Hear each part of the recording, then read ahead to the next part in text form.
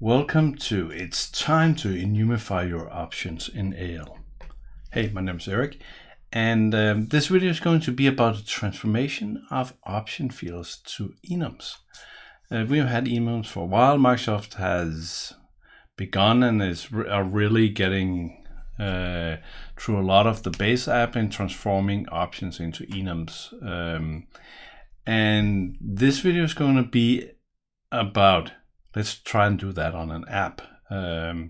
You should do that. I know I also have another videos talking about the dangers of enum, because we still need to make sure that when we get to the extendability of an enum that we handle this correctly. But that's already covered in another video. So this video is going to be about the transformation from an option to an enum. And I have a Business Central here, and in this Business Central I have the fantastic Rainbow app. So this is an app that keeps track of what are the colors of the rainbow. And as you can see, it's actually missing. If you're into rainbows, who aren't, you know that there's 7 colors of the rainbow, but somehow the guy who made this program forgot to, at least let's try to see. I think he forgot. So, because the last color of the rainbow is violet. And we have a color selection here, it's right above my head. But we cannot select violet.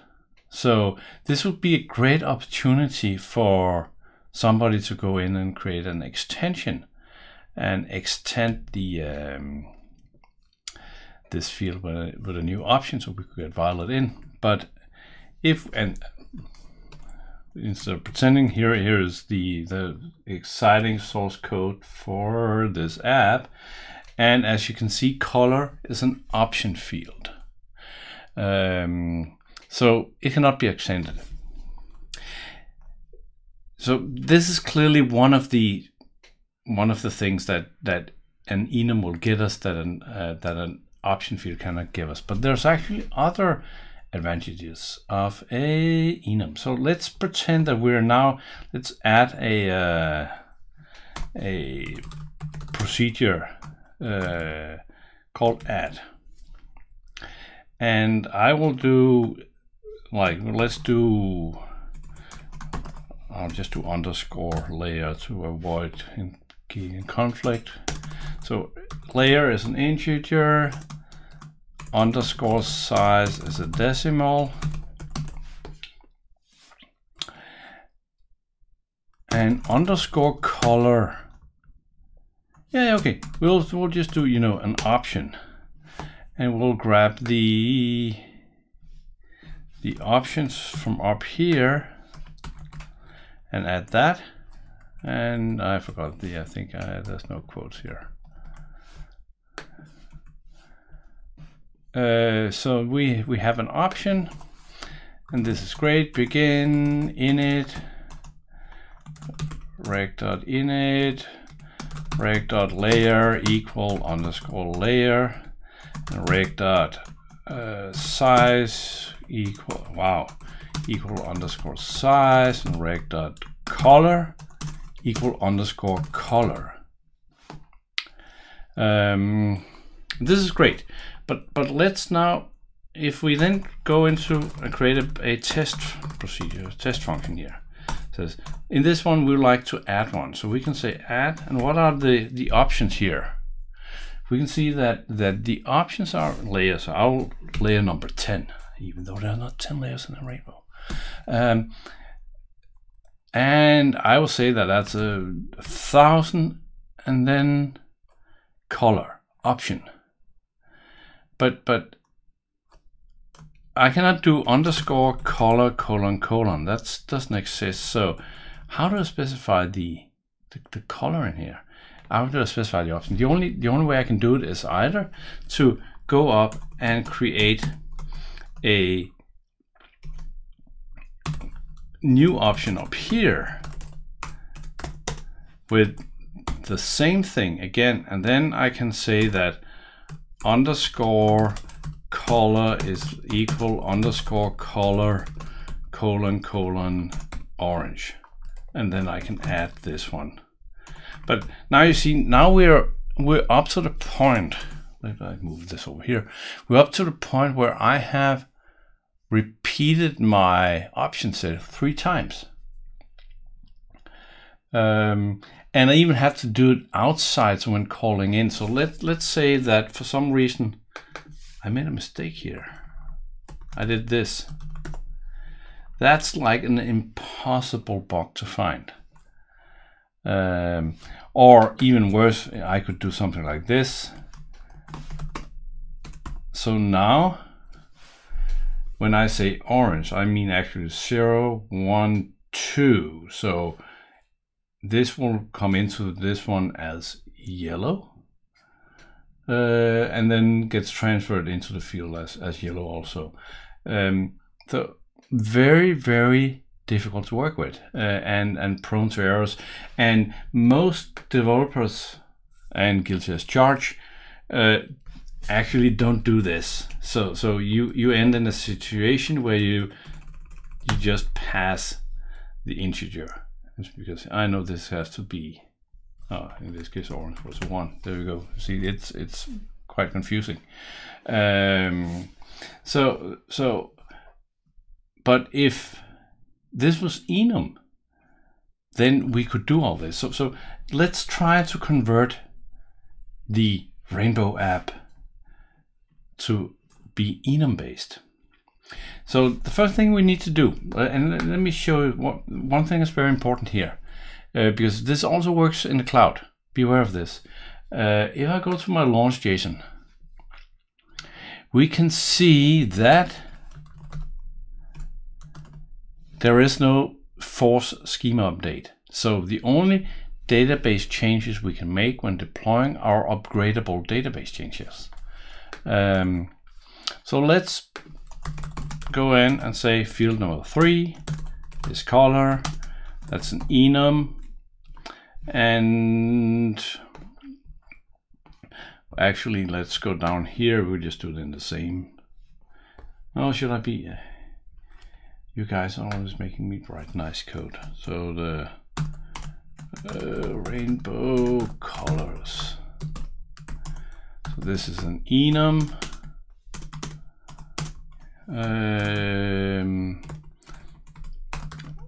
Rainbow color. There's a lot of different schools in whether you name your enums in singular or plural. So we need that, and then we need to, let's see if I still have it in my, I have it there. Right, so 0 is red, and I'll just do this without captions because otherwise we'll sit here all day. Orange, and value 2 is yellow, and value 3 is, so as you can see, creating an enum takes a bit longer because there's more typing. Certainly, there's more typing. So enum has that against it. There's simply more typing. And we're at 5 now. Indigo, and then let's actually do this right. So we'll add the one as if it was extended. So here's our enum. Let's just write violet up here. So now we can go back to our table and say that the enum we need to use here is the rainbow colors. So I'll do caption equal color. And now let's just comment out the old field. So, and let's actually just make sure we don't get any funky errors on this part. So the only change we have made is basically changing the field type of field number 3 from option to enum, and we have added the enum to the app. There's no force updates or anything, so we're in an upgradable situation. So I'll deploy.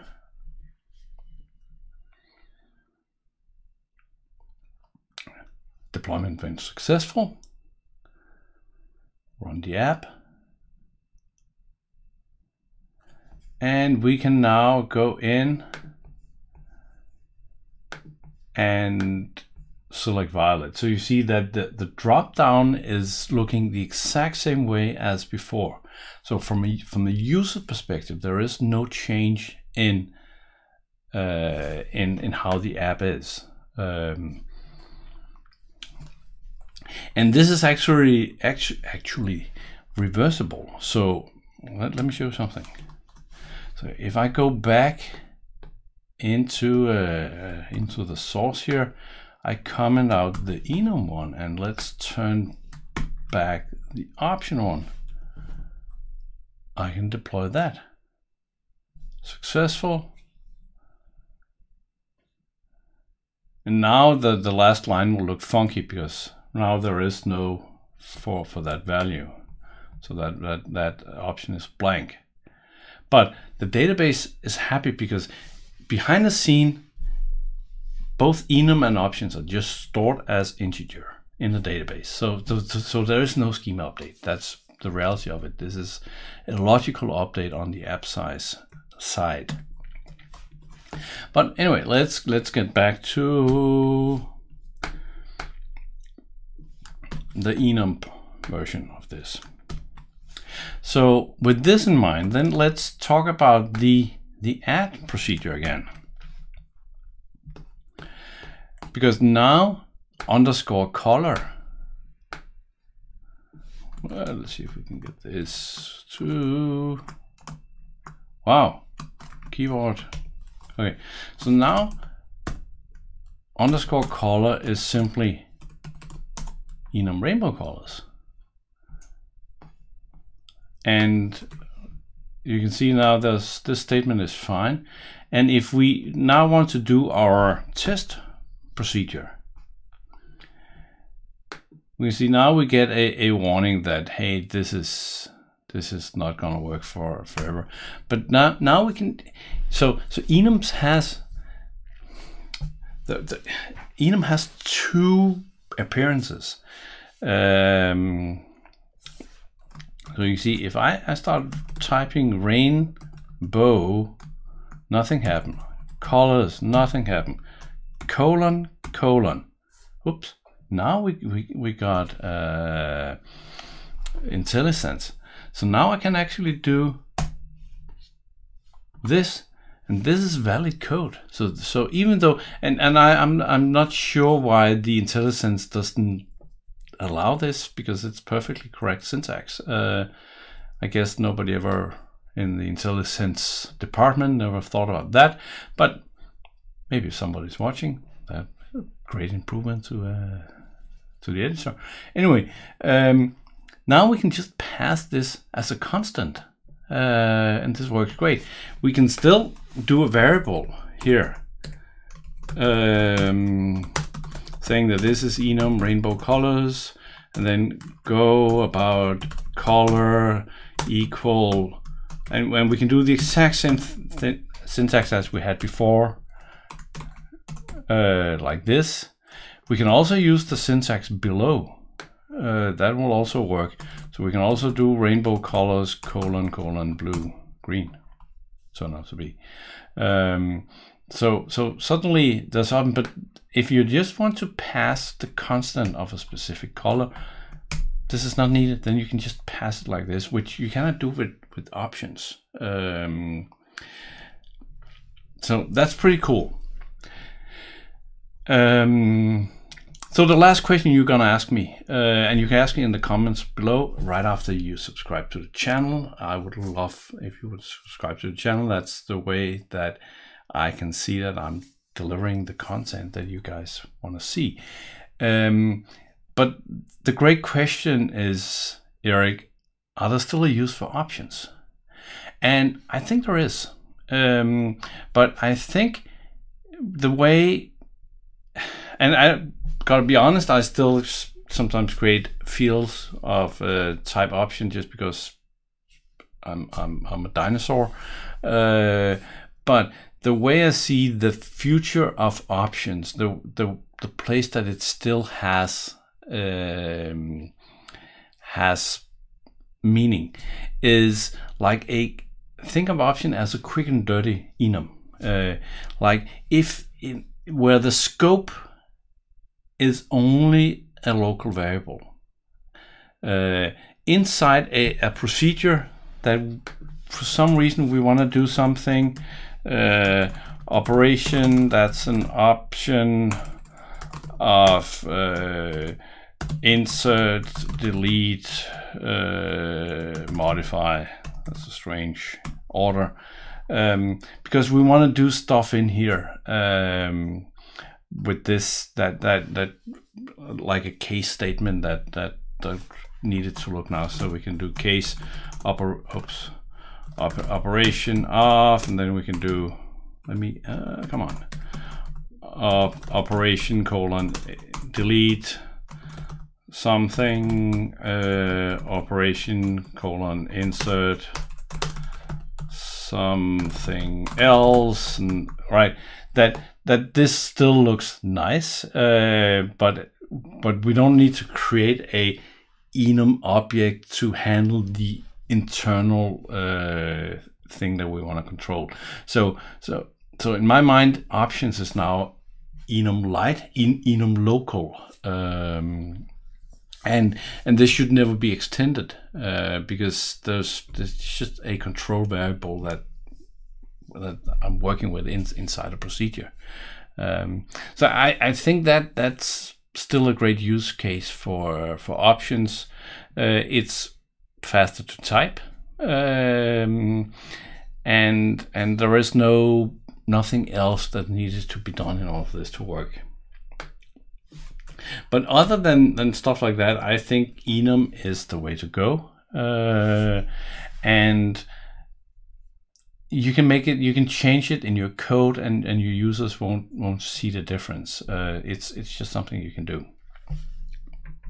So with that, that's how to enumify. I don't know. It's a word now. Trust me, that's a word from now on. Enumify your options in AL. Hope you'll subscribe. Let me know in the comments below if you want to change if you're ready to change your option fields to enums. Other than that, have a lovely day.